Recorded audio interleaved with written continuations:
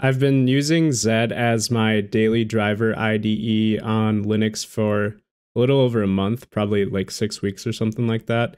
Previously, I was using VS Code, and I've had I've had an amazing experience. So I'm going to walk through how to get set up with Zed on Linux. It's easier than you might think.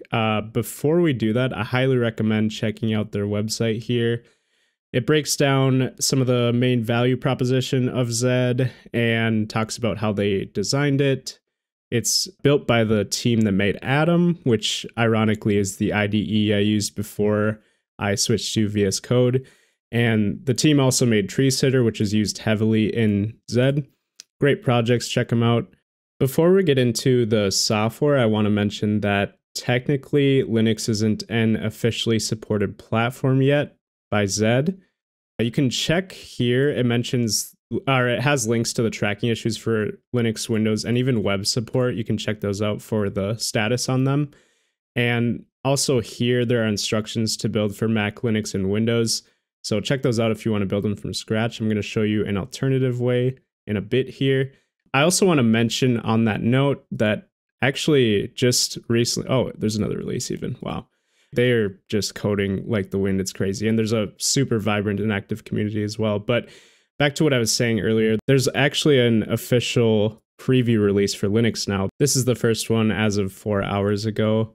If you're on an Arch-based system, there are packages already in the Arch repositories. So the first one is in the extra repository, and it's just Zed, simply Zed, which is kind of cool. Ignore the autocomplete here. So you can install that. That's the stable version, even though Zed isn't technically stable yet. There's also Zed Preview, which is the one I use. This is in the Arch user repository. And you can also install Zed-Git if you want to hit the top of the head for the Git repo itself. So you want to stay on the absolute bleeding edge. Like I said, I use Preview. I already have it installed. So I'll just show you the version I'm on right now. Or I'll just do this.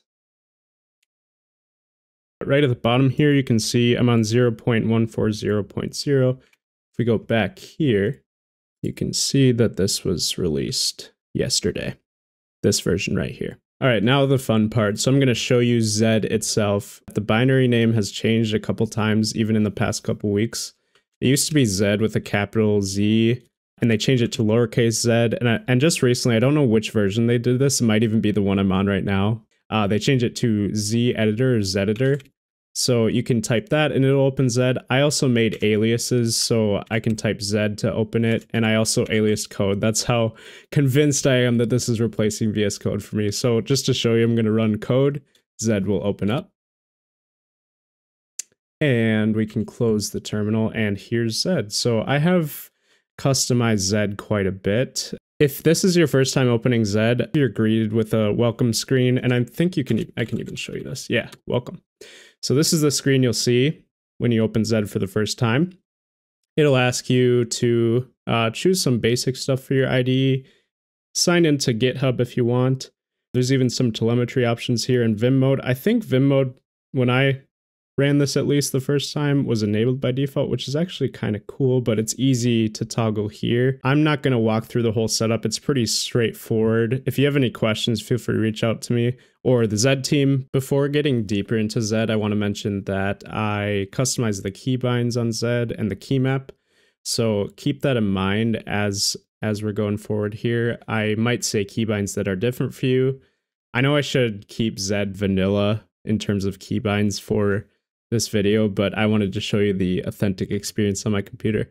So first of all, this should be the same for everybody. You can do Control comma to open the settings. That's really common on a lot of software, Zed included. And here you can see I just set a couple settings, some UI stuff, telemetry, and base key map. So this is based on what I was talking about earlier. I set the base key map to Atom because when I started using VS Code, this is what I did right away.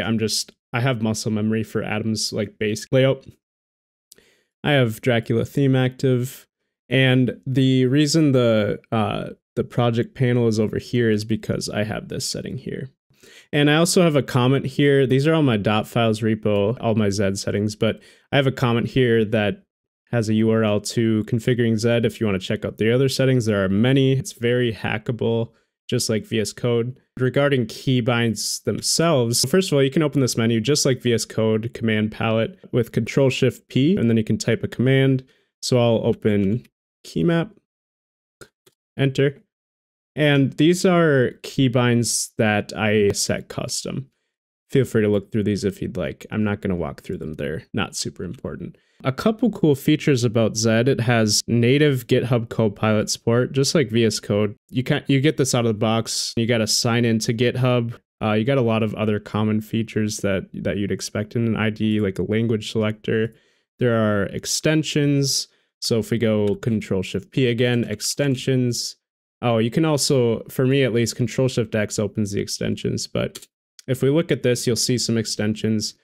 Keep in mind, Zed's ecosystem is pretty nascent. There are a lot of missing extensions. I have a weird workflow right now where I use Zed for most projects, but sometimes I use VS Code just for the extensions. It's kind of ridiculous, but it works for me. Eventually, I'd like to fully switch to Zed, but I simply can't. Some extensions I just heavily depend on in VS Code. There's a bunch of basic language server protocol extensions, as you can see here, and there are a couple other syntax highlighting extensions, themes, and so on. Along with GitHub Copilot support, there's also an assistant panel. I actually haven't used this much. I'm gonna dig deeper into it in the future. It's kind of cool. You can select your model. These are connected to OpenAI. I always mix it up with OpenAPI. Anyways, notice I have GPT-4o selected, which is cool. It's got GPT-4 Omni support. And I haven't done this yet, but in this version 0.140.0, they just added support for local LLMs. You can hook up, for example, Ollama to this. One thing I noticed right away when I started using Zed was that everything was super fast. Opening files and projects, finding and replacing, multi-buffer support, code auto completions, everything was super snappy. And I noticed that it was even faster compared to VS Code in safe mode, so without any extensions installed. I thought maybe Zed was simply fast because I didn't have a bunch of extensions yet to bog it down, but like I said, even compared to VS Code with no extensions installed, I noticed a speed difference. So and that's kind of an arbitrary or subjective thing, so you'll have to see for yourself. I could be completely wrong. Maybe placebo's affecting my input there, but just give it a shot. So I'm going to demonstrate the code auto completion speed. This might be kind of hard to tell in a demo. I'll just give it a shot. So I'll just make a main function here, get it started, and we'll say create a vector of 5 integers. That works.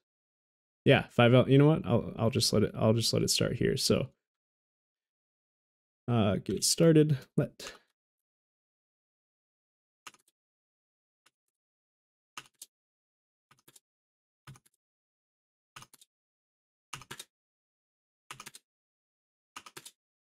Okay, that's not very useful. It's just a bunch of comments basically looping, but you can still kind of see the speed. So let me write some actual code and then get it started that way. We'll do let.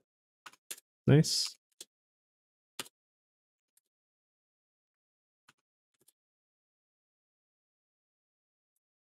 Nice and fast.